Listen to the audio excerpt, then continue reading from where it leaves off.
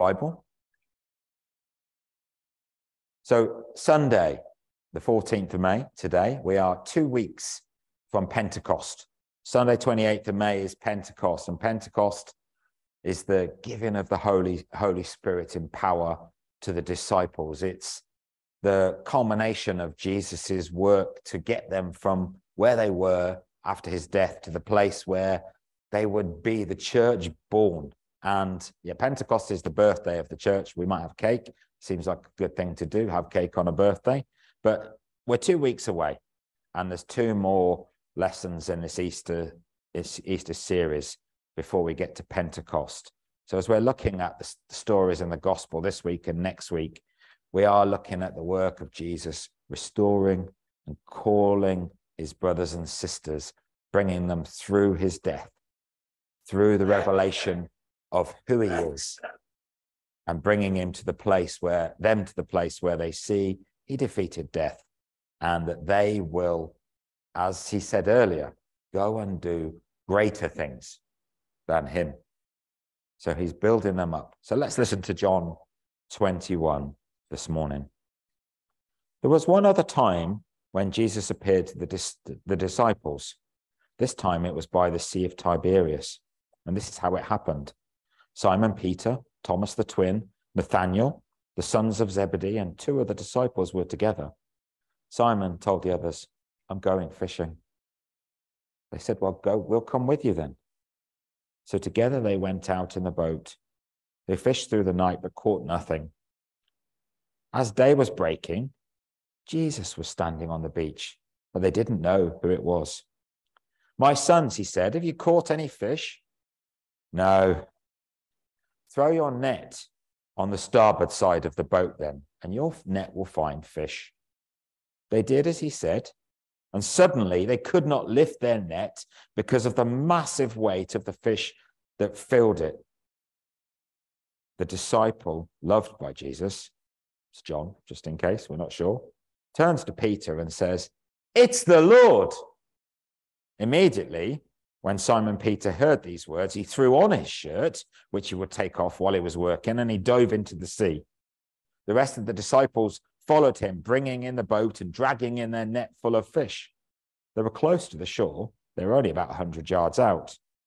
When they arrived on shore, they saw a charcoal fire laid with fish on the grill, and he had bread too. "Bring some of your fish," Jesus said. Simon went back to the boat to unload the fish from the net. He pulled 153 large fish from the net. Despite the number, the net held without a tear. Jesus looked to them and said, "Come and join me for breakfast." Not one of them dared ask, "Who are you?" They knew it was the Lord. Jesus took the bread and he gave it to each of them, and then he did the same with the fish. This was the 3rd time the disciples had seen Jesus since his death and resurrection. They finished eating breakfast together. Jesus turned to Simon and said, "Simon, son of John, do you love me more than these?" "Yes, Lord, you know that I love you." "Take care of my lambs," Jesus said. Jesus then asked him a second time, "Simon, son of John, do you love me?" "Yes, Lord, you must surely know that I love you." "Shepherd my sheep then." A 3rd time, Jesus spoke, "Simon, son of John, do you love me?" Peter was hurt because he'd asked the same question now 3 times. "Do you love me?" He looked to Jesus and said, "Lord, you know everything. You know that I love you." So Jesus said to him, "Look after my sheep. I tell you the truth. When you were younger, you would dress yourself, you would go where you pleased. But when you grow old, you'll stretch out your hand and someone else will dress you and take you to a place you don't want to go." Jesus said all of this to indicate the kind of death by which Peter would glorify God. After that conversation, Jesus said, "Follow me." Peter turned around and he saw the disciple loved by Jesus following 2 of them, the same disciple who'd leaned against Jesus during their supper and asked, Lord, who will betray you? Peter turned to Jesus and said, Lord, what will happen to this man? And Jesus told him, if I choose for him to remain until I return, what difference does that make to you? You follow me. It's from that exchange that some thought the disciple would not die. But Jesus never said that. He said, if I choose for him to remain until I return, what difference will that make to you? That very disciple is the one who offers this truthful account written just for you. There are so many other things that Jesus said and did. If those accounts were also written down, the books would not be contained in the entire cosmos. So that's the reading this morning. Before we think about that together, we're going to sing once more. Let's sing All Heaven Declares.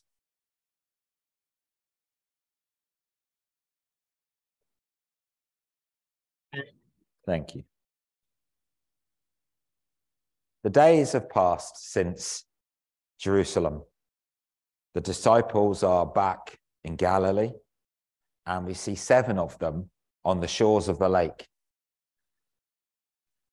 In previous weeks, as we've looked at those moments after Jesus' death, even when they understood that he wasn't just a ghost, but he was alive, he was in a new body, the closeness, the joy that they had felt in those moments, I think is gone back in Galilee now.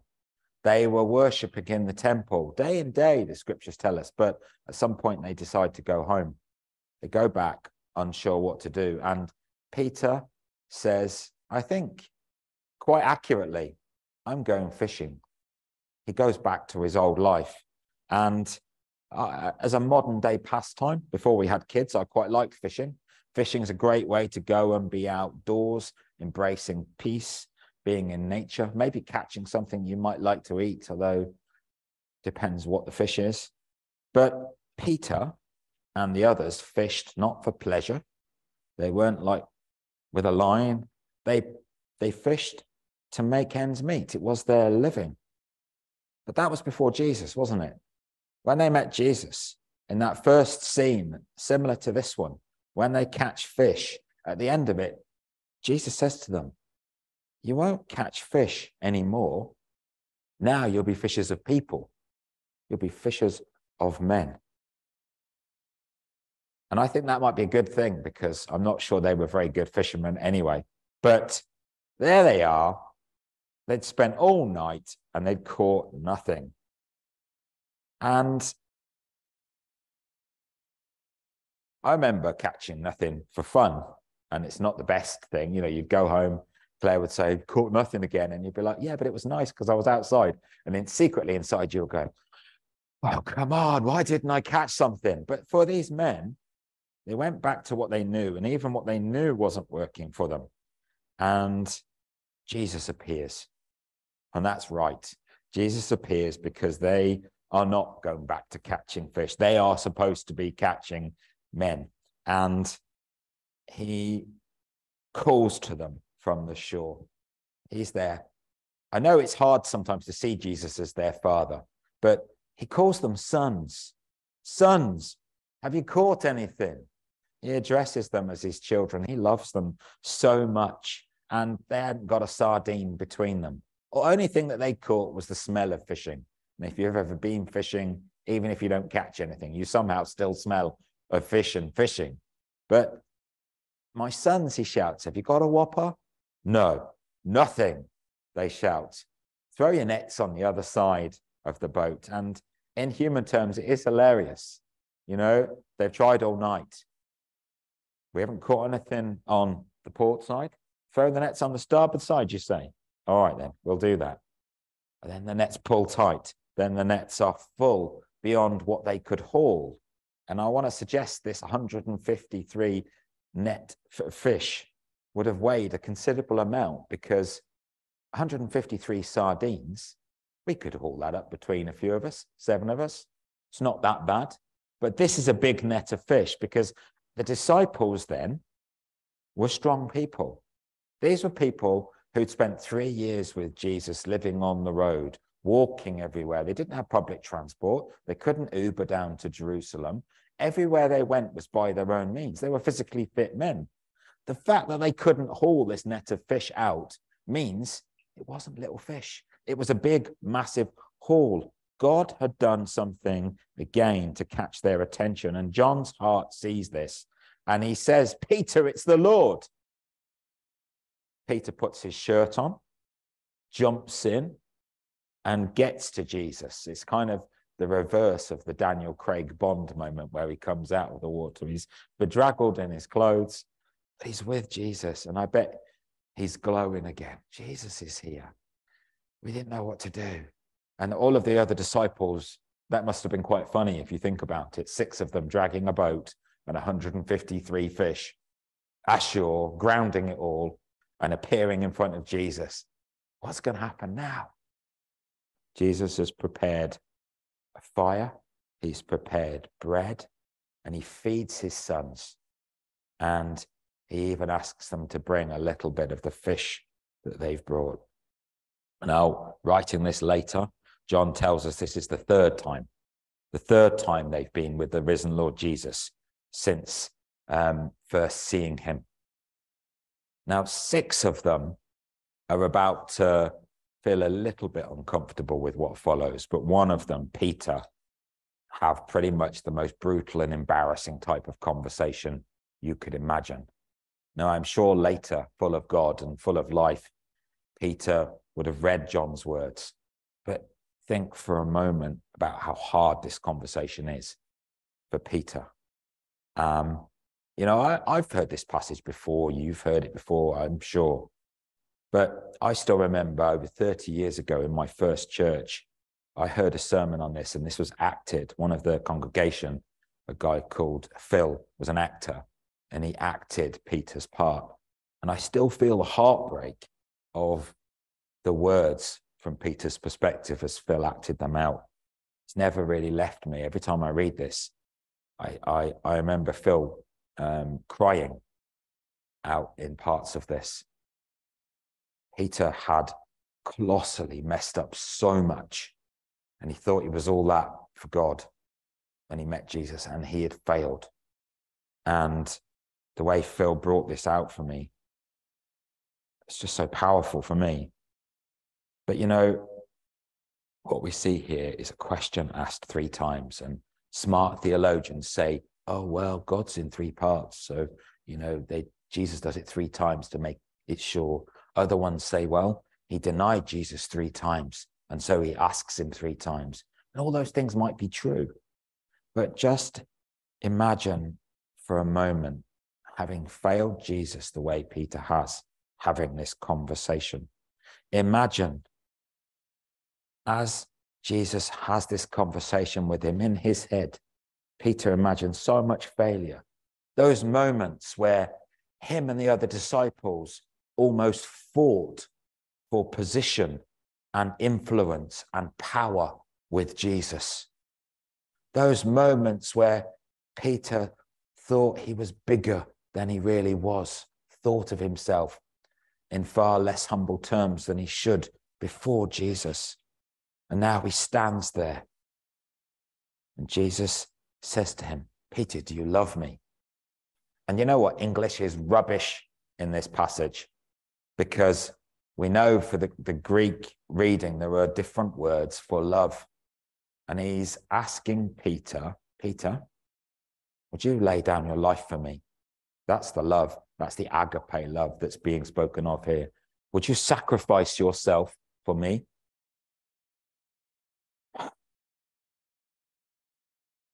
Peter says, Jesus, I love you. But let's spoil the plot a bit.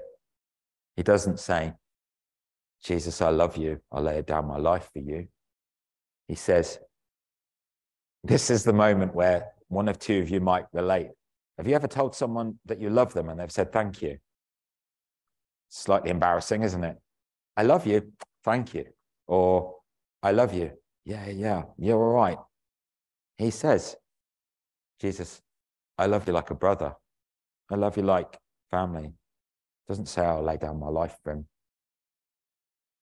So he says that.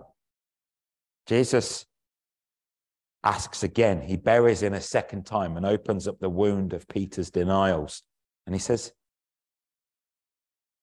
do you really love me? Would you really lay down your life for me?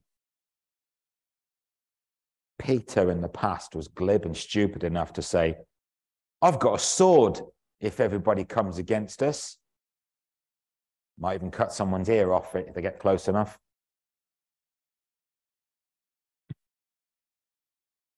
I'll never abandon you, Jesus, even if everybody else does. Do you remember Peter's words?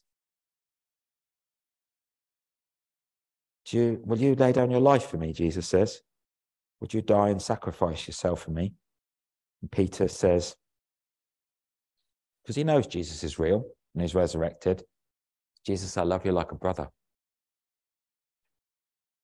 It doesn't say he would lay down his life again.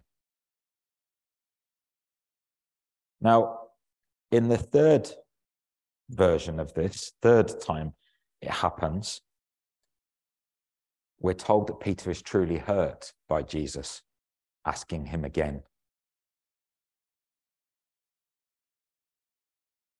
Let's just grasp the reality of that. Jesus asks if he loves him. Jesus says, Peter, third time, do you love me like a brother? Doesn't ask him if he would sacrifice himself, because Peter's already given his honest, real answer. And as much as we can look at that and say, oh, Peter's upset because he's been asked 3 times, you can recognize that Peter's upset because he knows Jesus has dumbed down the question for him. He's made it easier. He hasn't said, Jesus, Peter, would you lay down your life for me? He says, Peter, do you really love me like a brother? He's responded with Peter's thank you with a question of equal value at a lower level. And Peter says, Jesus, you know all things. You know all things. I do love you as a brother. And Jesus tells him then to care for his sheep, to care for his people. Now, we're not going to get into Catholicism, but what we recognize here is Jesus tells his disciples to care for the people. And at that point then, they haven't come, have they? Because we're not quite at Pentecost. But at Pentecost, the church explodes and they start to come, and the disciples start to look after the people. Peter is restored to Jesus in this scene. And he was the greatest failure amongst a group of really good failures. And John writes this, and John goes on to start churches which thrive and grow. The Johannine churches are a powerful force in the early Christian church. They're wonderful. You know, they're not as big as the churches that God plants through Paul, but there are many of them. John was as much of a mess up as Peter almost. But this public failure is where Jesus comes in. You are failures, he says to these 7, but I'm not. So come and follow me. You've made mistakes. I haven't. So come and follow me. You get it wrong. I don't. So come and follow me. And this is a wonderful restoration. And as we think of this story, we have to think of ourselves somewhat and a little critically, but also recognizing who we are because of Jesus. You know, we fail, don't we? We failed God. Any one of us who thinks we failed less than Peter needs to sober up. We fail God at the level that Peter and the disciples did. We failed God many times. I failed God 1,000,000 times, and I will keep failing God. And so will you. But being failures is not the end when God is in charge. It's not the end. Asking the kids earlier about thinking about what they do for God. The truth of that is sometimes as adults, sometimes we've made so many mistakes. Perhaps we have stopped saying, God, what can I do for you? We've given up trying. Or we manage the level that we try. Well, God, I'll do something little because I can manage that. I'm big enough to carry that on my own.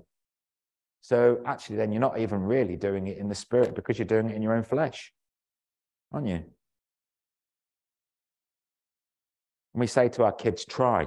And you know, those of you with kids or grandkids or other people's kids, those of you that see what kids do, you know, sometimes they do something and they fail and they go, oh, I'll never do that again. You know, I had that the other day with Isaac and I was like, don't laugh, because it's silly and it's simple. But sometimes as adults, our spiritual attitudes can be like that. We make a mistake. Oh, I'm never going to try this again. And we quit. We give up. Failure takes us back to these childhood moments where we fail at something and we have a choice. Do we quit? Do we throw our toys out the pram? Do we have a hissy fit? Do we blame others? Do we treat ourselves badly, others badly because of failure? Sometimes. The disciples did all those things. But you know what? Failure is as important as success in terms of learning, because we measure our Christian maturity often through the way that we respond in failure. It's true. At the heart of this story in John 21, it's not about failing disciples. It's about a risen and exalted Jesus, who's bigger than people's failures, who is past what we mess up, who is capable and invitational enough to say, look, you make mistakes, but come and follow me. It's okay. Come on, follow me. Despite their constant mess ups and our constant mess ups, those who respond to God rightly enter not a place where failure reigns, but a place where he reigns. And what he says is possible is possible. So you know what? Failure has as much value if we learn from our mistakes, if we're honest and own up. Failure is often a time where, look at our current government, they have a fair number of failures, and each time they are very successful in blaming someone else for the reasons they failed, and hence never learn any real lessons. And you and I could be the same. Well, this failed because they did. This failed because they did. But we can't control they, but we can control ourselves. So failure can be as much value as success if we learn from our mistakes. In fact, sometimes when we succeed, it's less valuable than failure because we cross that line, we're through it, and we're like, yes. We don't think about it so much. Failure allows us reflective moments to grow with God, to have a moment or 1,000 where we say, you know what, God, I don't want to keep doing it. Paul says this. I keep doing the things I don't want to do, and the things I want to do, I don't do. But Paul didn't say, oh, well, shh. He said, but look, God is bigger than that. He's bigger than me. And if I trust him, I can get through that. So if we take failure and the chance to reflect on it, that can become a growing place with God if we listen to his way. Peter and those others messed up time and time again. What's good, you know, is at the end of the scriptures, we see their ends. And Peter and the disciples are very much unique in the Bible, because I haven't done it, but if you look at research into failure and success in scripture, at least 70% of all of the people in your Bible end their lives in failure. At least 70%. But not Peter and the disciples, because God has hold of them. The Holy Spirit is central to their lives. And you see, as you read the other letters, what happened? Yes, they died. They died. But in Acts, the first time they got punched and hit and beaten, they rejoiced that they were worthy to suffer for their Lord. So they didn't mind the suffering because they knew they'd stepped into the victory of Jesus. And so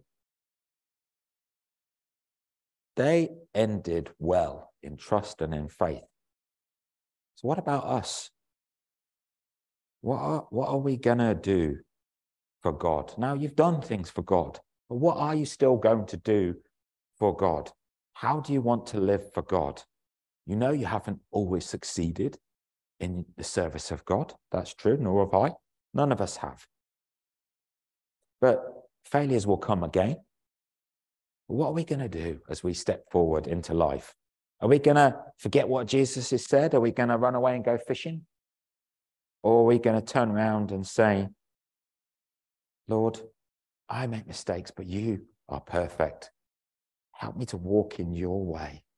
Help me to be engaged in the things that you want me to do. Because you know what? In life, there are endless things that we can do. You've got more choices. I was thinking about the coronation. I enjoyed aspects of it. And no doubt you did. And many of us had the freedom to sit around and watch it all the time if we wanted. And that was nice. But not everybody in our world has that freedom. So what are we going to do with the freedoms we have before God?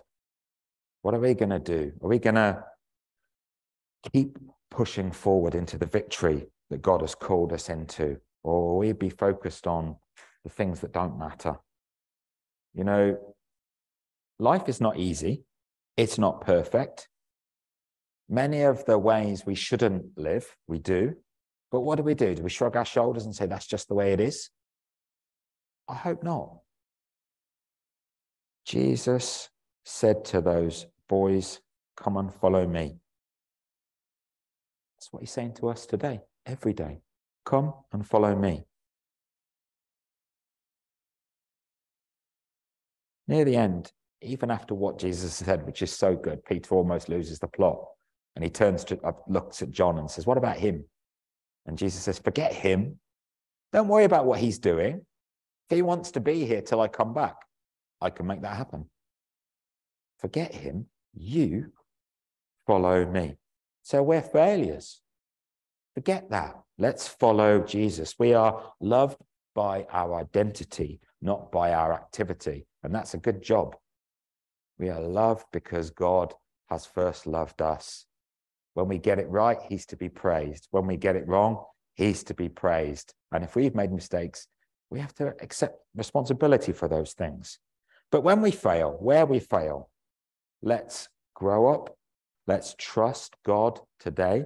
Let's press into the word and to the spirit, and let's find God's way. You know what? If there's no fish on that side of the boat, Jesus, where do we cast our nets then? Where do we find the fish that you're calling us to catch? John 21, Jesus is the victorious one. Let's trust in him, and let's know it's okay to be failures because God is in charge. Amen. Amen. All right, we're going to sing our closing song. We're going to sing, You Laid Aside Your Majesty. You tell the